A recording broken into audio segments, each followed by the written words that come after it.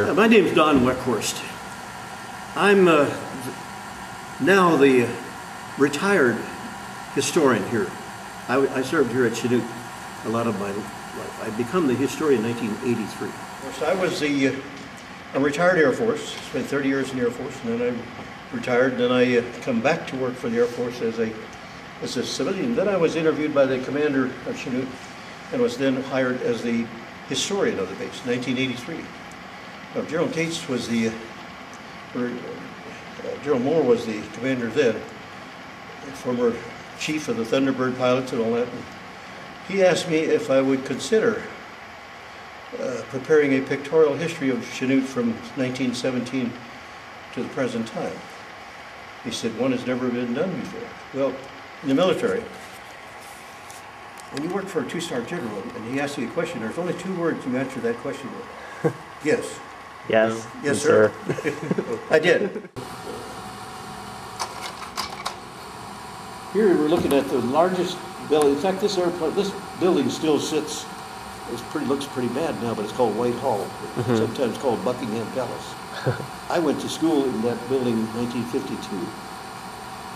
Gosh, it's a long time ago.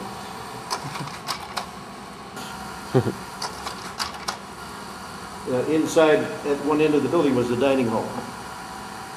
And well, that's a lot of people.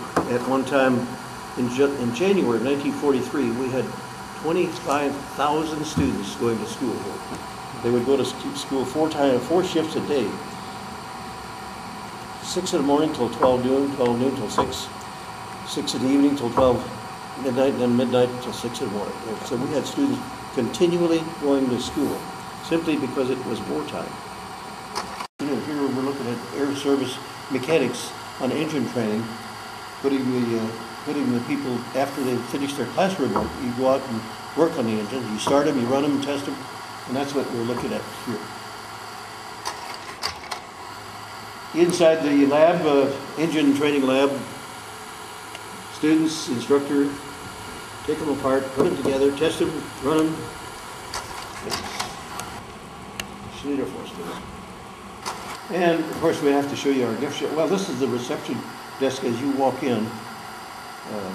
That's sign-in place. In fact, that's where you met me. That's where we met. And walking around inside the hangar, you're going to see different things, displays that we have. That's an exhibit of one of the barracks rooms that we've got. Our gift shop again. What better place to start your Christmas shopping than right here today in that room? There you go.